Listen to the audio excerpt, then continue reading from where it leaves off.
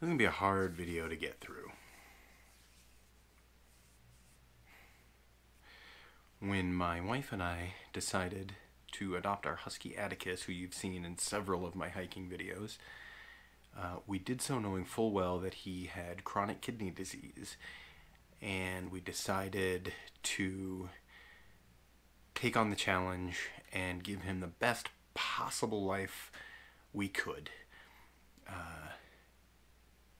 Working with our vet, we came up with a solid treatment plan, and everybody involved thought that 5 or 6 years would be the estimate for his lifespan. We knew that at some point things would get pretty bad. Unfortunately, things are getting bad much sooner than anyone could have predicted.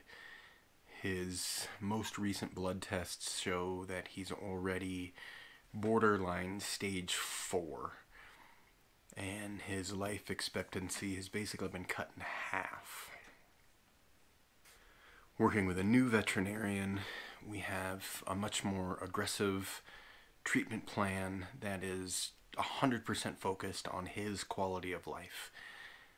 We're doing everything in our power to make sure that he is in no pain, that he is not suffering in any way, and that everything we feed him, every treat, every meal is designed to extend his life as long as possible.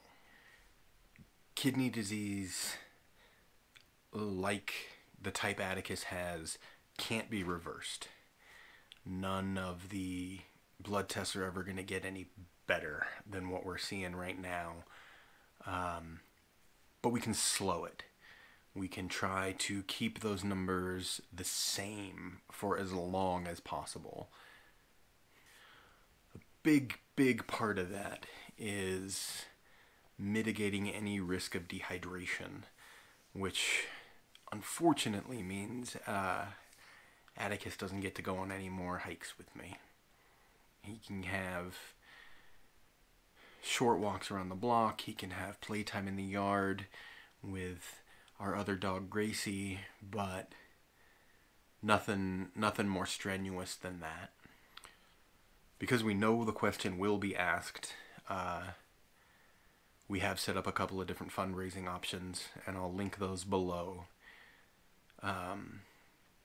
That's not the point of today's video. I don't want to turn this into some fundraising commercial. That's just not what I want to do today. The purpose of today's video is to, first and foremost, I want to say thank you to everyone who's ever visited the channel, everyone who's interacted with me in the comments, everyone who's made a comment on the Instagram page or the Facebook page. You've all made this so much fun for me, and I can't fully express how grateful I am for the experience that I've had with this channel. That said, the future of Goatlord is a little bit up in the air. I definitely still want to make videos. I definitely still want to take you all along on my trips and offer you my opinion on gear and things like that. And I have every intention of doing so, just a little less frequently. I've been fairly diligent about putting out 6 videos a month, with the Thursday videos and then the every other Tuesday series, and that's just going to be too much work. Right now I have to dedicate as much time and energy into Atticus as humanly possible. So there will still be videos. I can't promise that I'll stick to any kind of a schedule, and I can't guarantee that I won't miss a week or two here or there. I hope you stick with me through this. I hope that when we come out of the other side of this and I can rededicate myself to the channel that you are all still here with me. Again, I am just eternally grateful for how much fun this has been.